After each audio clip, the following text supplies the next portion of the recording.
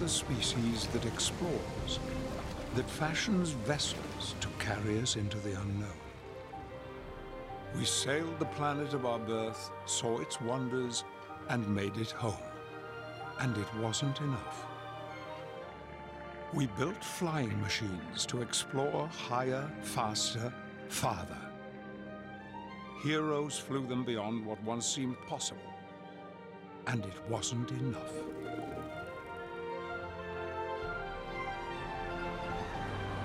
In time, we created special craft that would ferry us to the edge of space and back.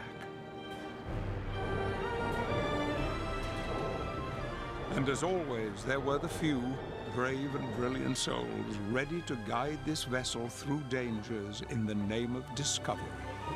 DTC's go. SRO. SRO's go. You have a range clear to launch. Engine start.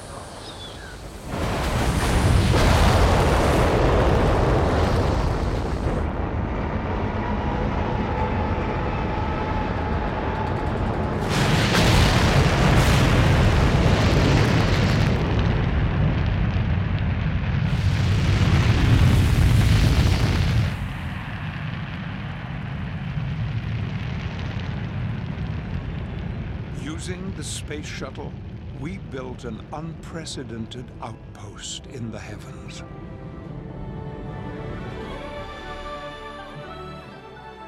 We learned in the weightless world of the International Space Station, peered into the dark night of an infinite universe, and it wasn't enough.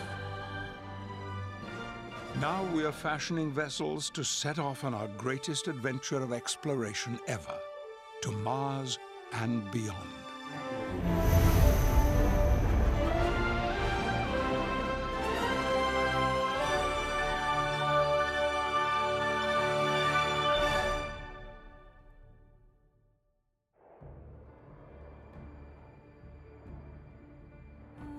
Who knew that 30 years would go by so quickly? That these unique spacecraft would leave in their wake a public captivated by their achievements. A planet poised at the brink of deep space exploration.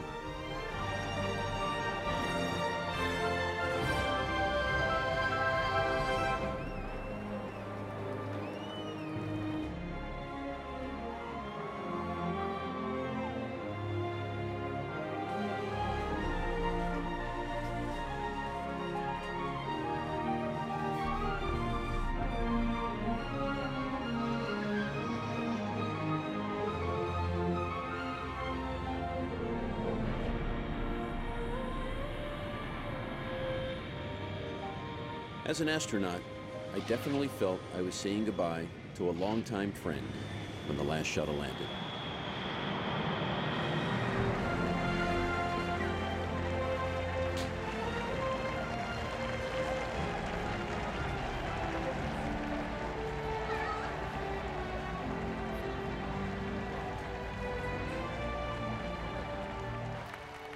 My name is Chris Ferguson.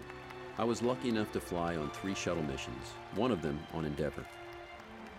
So it's no surprise that I wanted to be there when she was headed for her new home at the California Science Center in Los Angeles. From the look of it, you might think it took as much engineering to get Endeavour through the streets of LA as launching her into orbit.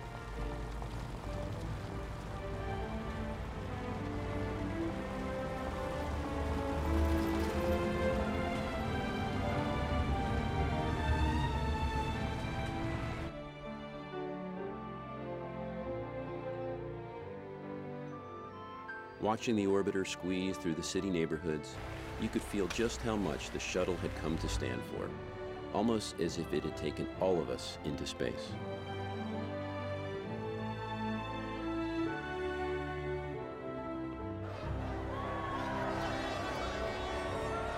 I sure don't want the world to forget this remarkable spacecraft and those who built it and the legacy they left, lighting the way toward our next frontier in space. The shuttle was the first reusable piloted spacecraft. And its engineering and software was so bulletproof it could be flown by computers less powerful than today's smartphones. 200. 100. At 235 miles per hour, the shuttle had the fastest touchdown speed of any flying vehicle ever built. When you glide 220,000 pounds of spacecraft to a no-power landing, the gear hits with a major whomp. Touchdown. Conceived in the 1970s as a kind of wing delivery truck to build a United States low Earth orbit space station, Give you a payload ID of 1. the shuttle actually flew more than a decade beyond original expectations. It was the shuttle program that allowed us to do real ongoing work in space, to put delicate equipment into orbit, and to retrieve and fix that equipment when things went wrong.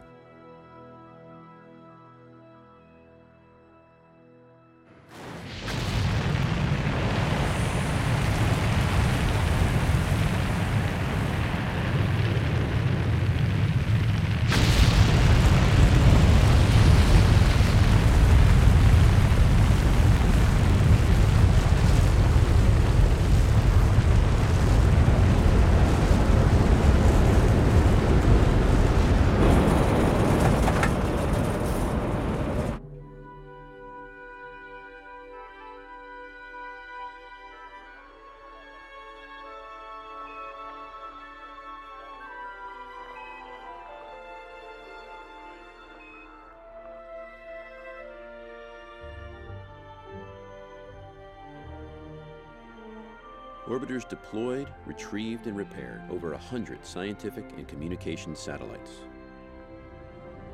And no missions were more important to our understanding of deep space than the 5 flights, beginning in 1993, made to repair and upgrade the Hubble Space Telescope. Hubble affirmative. You have a go for release.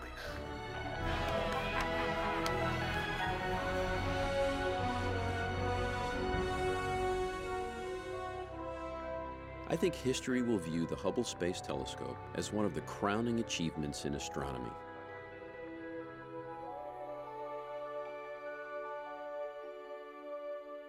The Hubble gave us an unprecedented view of both our closest neighbors and of galaxies unimaginably far from our own.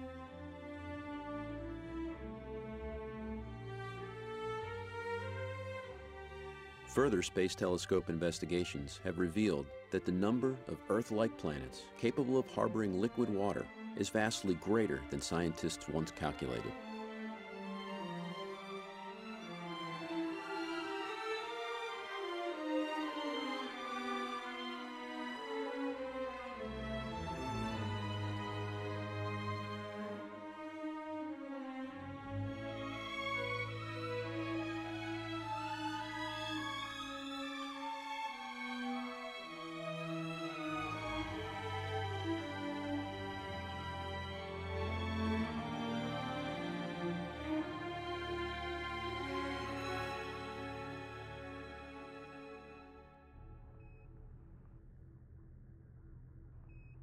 In 1995, the shuttles began a new era of international space exploration when Atlantis docked for the first time with the Russian Mir station.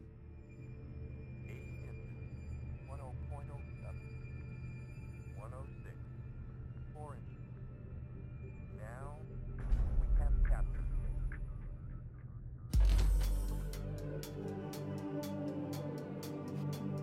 Altogether, the orbiters made 11 trips to visit Mir. These missions established a level of international cooperation and expertise that continues to this day. Though Mir no longer orbits Earth, the shuttle proved itself as a brilliant reusable tool that allowed us to live, build, and do science in the weightless environment of space.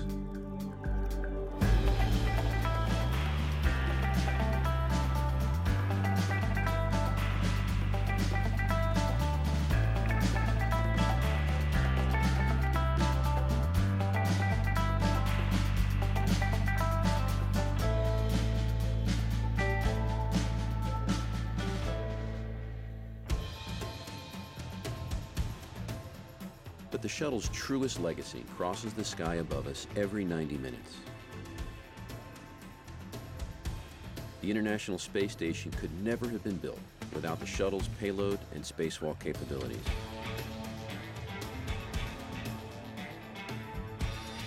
Space shuttles and Russian Soyuz and Proton rockets made more than 40 flights to construct the International Space Station, a true engineering miracle.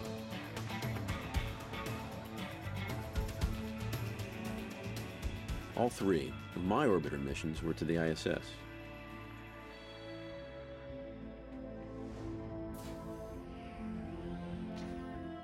Modules built by NASA partners in Asia, Europe, and North America came together above Earth over a period of 13 years to create a floating world longer than a football field and with more living space than a 6-bedroom house. A typical ISS mission requires an astronaut to live 6 months on board. But some crew members will spend a year learning even more about the very real physical and psychological stresses of long-term separation from Earth. These missions and the 15 nations that designed, built, and crewed the ISS forever changed space exploration into a cooperative international program and made a true home and science lab like no other. Wash away my troubles, wash away my pain, with the rain and Shambhala. ISS system designs and scientific experiments have spawned a multitude of Earth-useful discoveries, including breakthroughs in water purification and robotic microsurgery. But most important, the ISS is our springboard to the future, giving us the knowledge and confidence to sustain human life as we explore deep space. Everyone is helpful, everyone is kind. Life on ISS is all about getting the job done and having a little fun. Everyone is lucky, everyone is so kind. On the road to Shambhala. And nationality is mostly about tasting each other's food.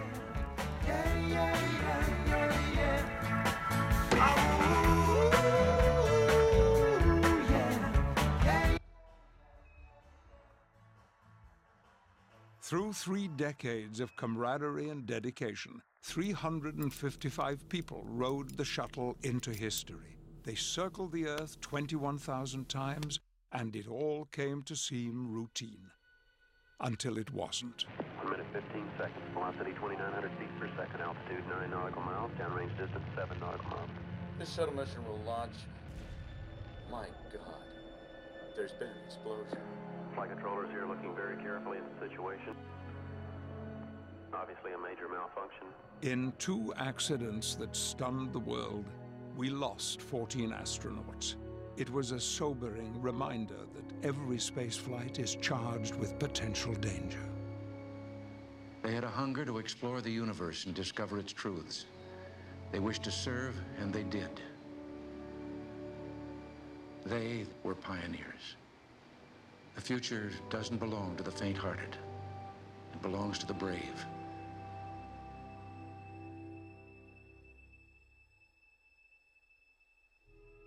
The world mourned, but pushed on, because the accomplishments of the Space Shuttle and the International Space Station were full of life-changing promise.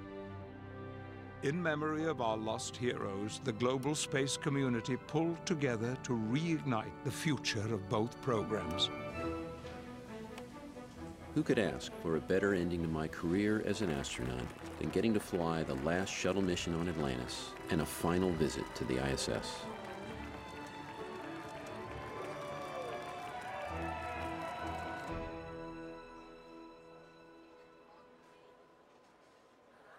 Atlantis, go. So for the final time, Fergie, Doug, Sandy, and Rex, good luck, Godspeed, have a little fun up there.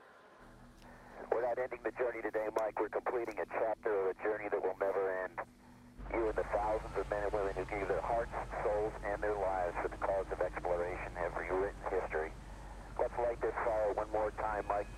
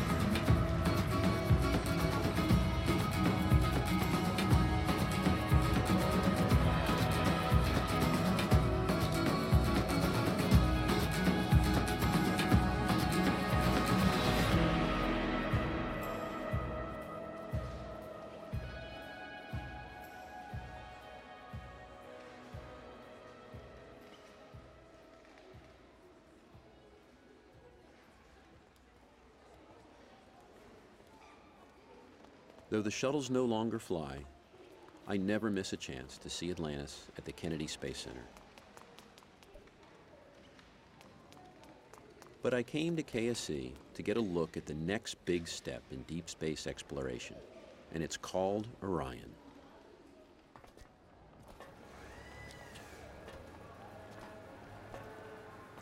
Here, in the giant operations and checkout clean room, the new Orion multi-purposed crew vehicle is coming together. What an impressive vehicle. Look at that. It's beautiful. That's gorgeous. I'd love to climb in there. Orion is a true deep space exploration craft designed to carry astronauts of the future back to the moon, to asteroids, and even to Mars.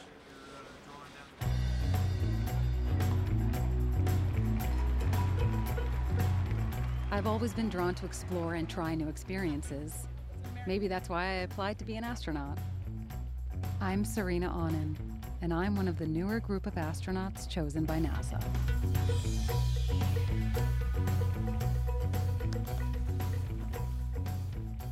Like the rest of my class, I'm absolutely honored and humbled to be here, and it's great to be a part of this team. I guess you could say I'm one of those people for whom the future has always seemed an unfolding adventure. So you can go forward and backwards in the procedure just by using this toggle switch over here. Yes, that exactly. Learning from astronauts like Lee Morin, who have already spent weeks in space, gives you a great sense of confidence. The Orion mock-up provides astronauts in training, like Serena, a chance to learn flight procedures and also give feedback to perfect new systems. This should be a piece of cake for Serena, since my shuttle's 10 screens and more than 1,000 switches have been streamlined to just 3 screens and 60 switches on Orion. Hey Lee, you can open the helium crossfeed valve? Okay, we got that go, so go ahead and send a command on the helium crossfeed valve. All right, copy that. And the shuttle's 100 pounds of flight manuals and checklists have been reduced to, well, 0, since Orions are all on computer. Stand by and we'll evaluate. But even with all these improvements, to get Orion into deep space, we're gonna need a bigger rocket. When NASA's giant space launch system built by Boeing is complete, the rocket will stand as tall as a 38-story building and make more than 9 million pounds of thrust, enough to lift 22 elephants into space. For deep space expeditions, the SLS will need to lift 5 key mission components beyond low Earth orbit. Since Orion is too cramped for a 6-month journey to Mars, one solution being developed is an inflatable habitat to house the crew en route. A solar electric propulsion device will provide continuous power for the round-trip journey. A lander craft will carry the crew from their orbit above Mars down to the planet's surface. Months later, an ascent vehicle will lift the crew back up to the orbiting Orion for the return trip to Earth. But even using the most sophisticated future spacecraft, a 2.5-year round-trip journey to Mars will present new challenges to the human body. I wanted to thank the Indiana State Museum for having me here. It is an absolute pleasure. As a medical doctor with a specialty in aerospace medicine, I am particularly interested in keeping astronauts healthy as we head into deep space for long periods of time. Our experience with more extended weightlessness on the ISS has shown us that the human body will face challenges during lengthy journeys to deep space. Key issues are muscle and bone loss, which can start after just a few days of weightlessness, along with degrading of vision for some astronauts. We now know that exercise is the antidote for most problems caused by weightlessness. And I mean exercise, about 2 hours a day. But even so, the first explorers to Mars will need to rest at least a few days after landing on the planet to readjust to walking, though Mars has less than 40% of Earth's gravity. Radiation is another risk in deep space.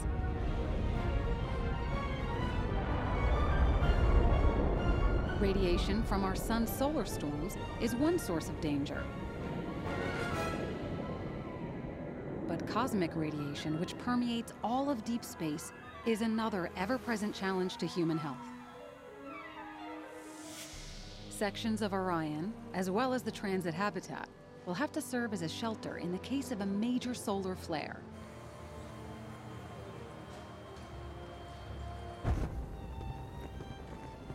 In the Arizona desert, an Orion mock-up is being drop-tested to evaluate re-entry systems. On returning from deep space, Orion will enter our atmosphere more than 50% faster than shuttles or Soyuz capsules and generate 5 times more heat. So perfecting her parachute deployment and heat shield is key to crew survival.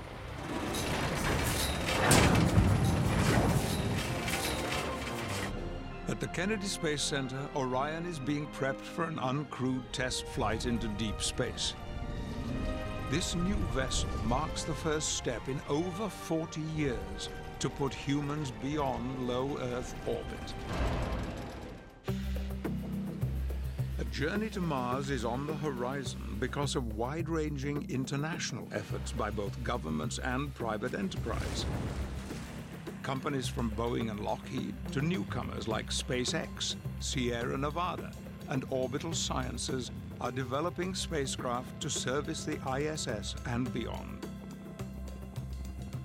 Some private groups foresee a technically simpler one-way mission to colonize Mars. Already thousands have volunteered to live permanently on the Red Planet. The demands of going to deep space will push old designs to new limits. This looks good. Here's Okay. Hey, new glove. Should be good. Sounds good. My name is Lindsay Aitchison, and I am a spacesuit project engineer at NASA Johnson Space Center. I first started thinking about spaceflight when I was 4 years old, when I first came to JSC to take a tour at the visitor center. We have pictures of me just sitting inside this spacesuit, and I just knew that's what I wanted to do.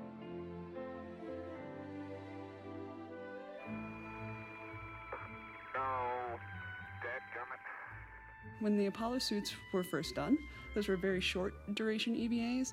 We didn't have a lot of mobility in that suit, so when you see those astronauts hopping around on the lunar surface, it's not because they themselves are clumsy or that the gravity is just impossible to deal with. We didn't give them enough mobility in the suits, so we learned a lot from that. For the next generation suit, there's still a lot that we don't know about what it's going to be like to live and work on Mars every day. Once there, you'd be doing EVA, walking outside on the planet about every other day.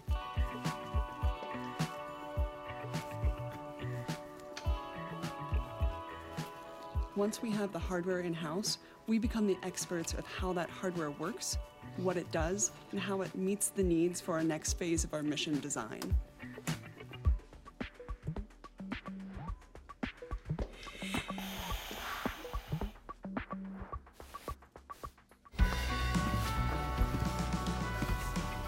We actually get into the suits because the best way to understand how a spacesuit moves is to be inside of it and work it yourself.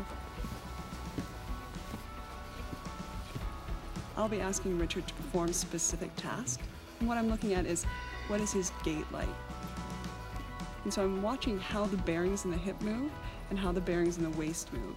And by comparing natural body motion to suited body motion, we can start to tweak the design of the suit to make it more natural.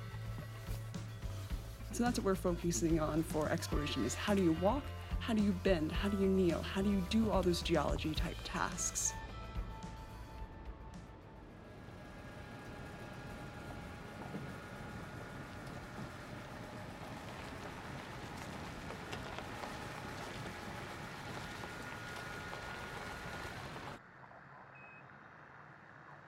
So one of the big problems they had in Apollo was all of that dust on the lunar surface. It's stuck to everything. When the guys would come back inside of the lunar module at the end of their EVAs, taking off their suits, there was dirt everywhere. There was dirt on themselves. It was just gross, right?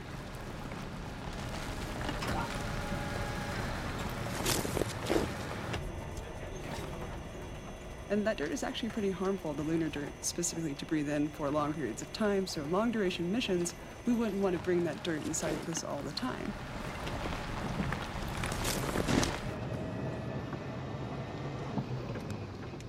All right, Richard, nice job. Time to come on in. So one of the key concepts we're looking at for lunar and even Martian missions is using what we call a suit port.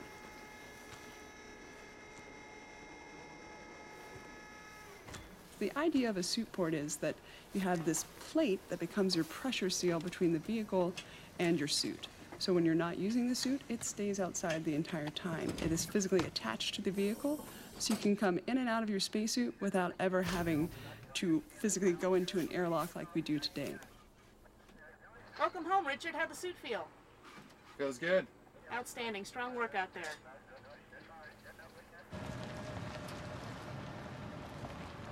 Driving a space exploration vehicle on dry land is great training for deep space missions of the future. But driving a mini-sub was even more exacting.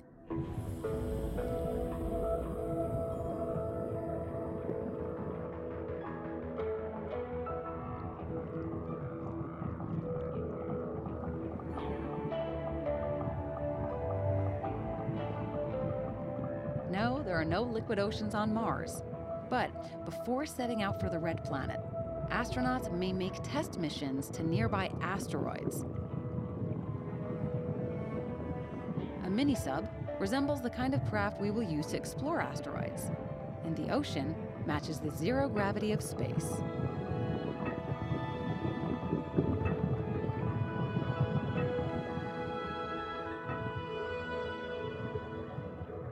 This NEMO 16 mission marks the 16th time NASA has trained at the Aquarius Lab, which is anchored 60 feet underwater off Key Largo in Florida.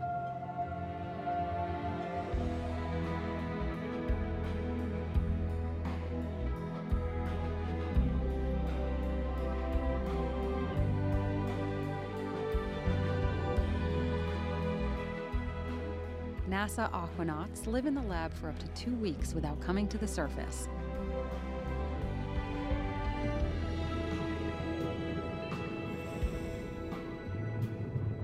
This allows us to work the entire day and only decompress once at the end of the mission.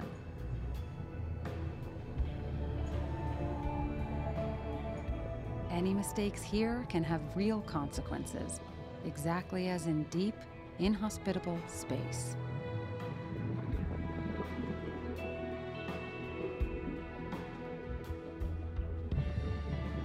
Since asteroids appear to have changed very little since they first formed, they could tell us a lot about our early solar system.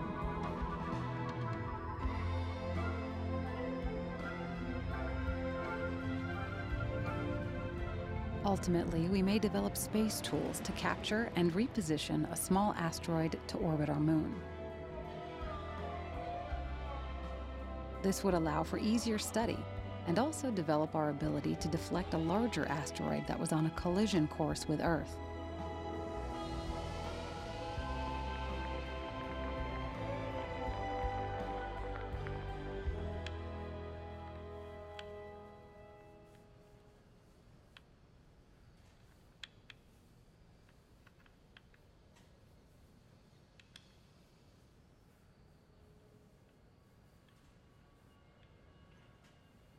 This Olympus inflatable habitat, designed by Bigelow Aerospace, is a look at the future of living in space.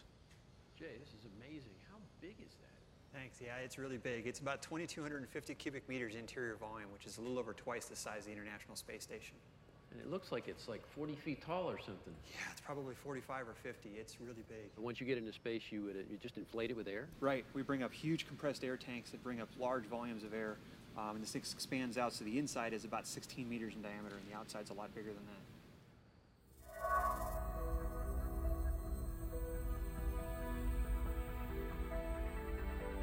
It's surprising that an inflatable habitat can protect its crew against micrometeorites and radiation, but that's what tests have shown. The immense volume of Olympus will provide ample work areas, as well as living space to help maintain crew morale. Supply craft to provide food, fuel, and radiation protective living space will be landed on Mars well before the first human expedition is launched. We don't know exactly what all the spacecraft will look like, but concepts are under active development. Our infatuation with space exploration is as limitless as space itself. Without the shuttle, there would be no International Space Station, the vital test bed for a future human expedition to Mars. And that mission is closer than you might imagine. NASA projects we will get to Mars in the 2030s. In other words, within the career of today's young astronauts. So any of these movies that you see where people survive even for 20 seconds, Why go to Mars? Why not just send more and more sophisticated robotic vehicles? I think to explore beyond what is known is simply at the core of our DNA. And only a human mission can tell us definitively if we can survive and establish future settlements on Mars.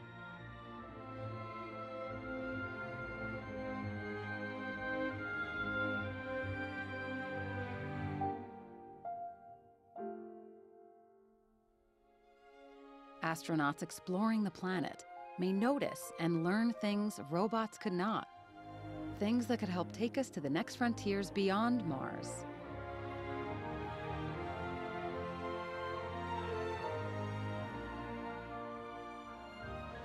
Every 26 months, there is an optimal window for launching spacecraft to Mars. But even using the planet's orbits to shorten distance and increase speed, with currently planned propulsion, the trip to and from Mars will take 6 months each way.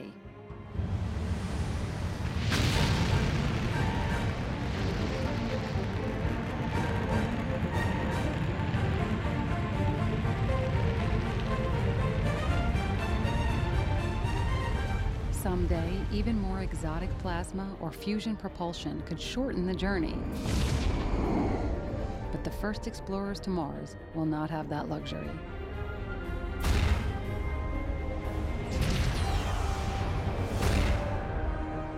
Orion can transport up to 6 passengers, but for a first trip to Mars, it would likely carry no more than 4.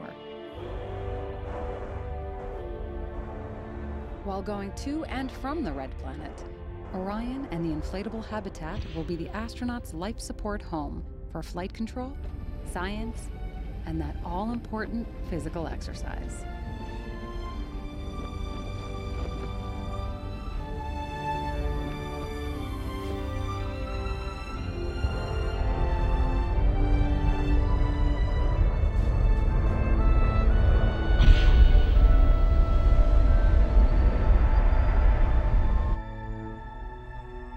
Going to Mars, getting there, working there, coming back, will take nearly 3 years.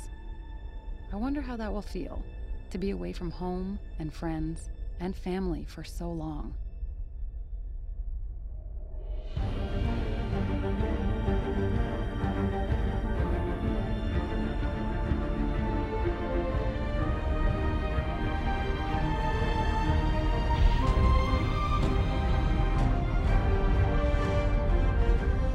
There is no 911 in space. When Orion nears Mars, the spacecraft is 2 years away from any possibility of help from Earth. Even radio communications will take 40 minutes to send and receive, so any equipment failures or other emergencies must be solved by the crew alone.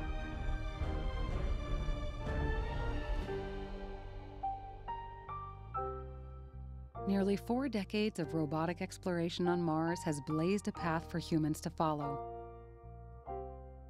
Craft like Pathfinder and Curiosity. Maybe I'll get to kick the dust off their tires.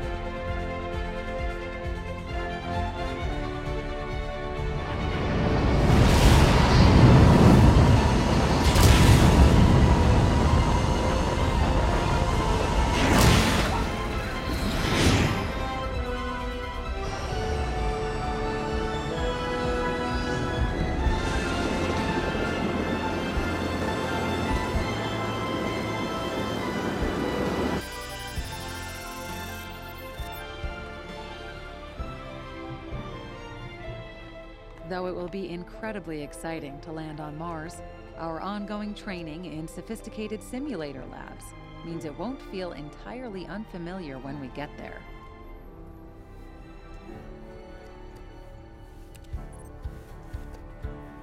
Later explorers to Mars might travel hundreds of kilometers to mine their own water and hydrogen to make fuel for their return to Earth. But first visitors will have their hands full, making the discoveries that only a human mission can accomplish.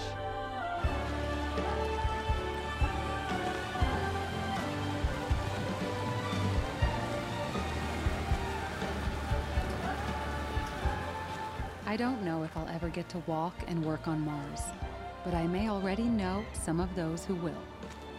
Someone who dreams of it, just like me.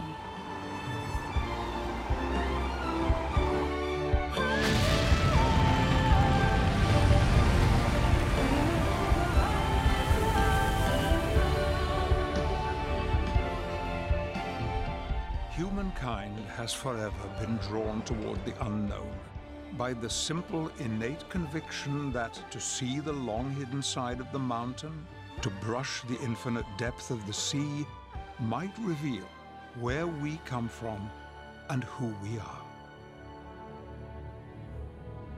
When humans do touch and explore Mars, it will be among the greatest achievements in history.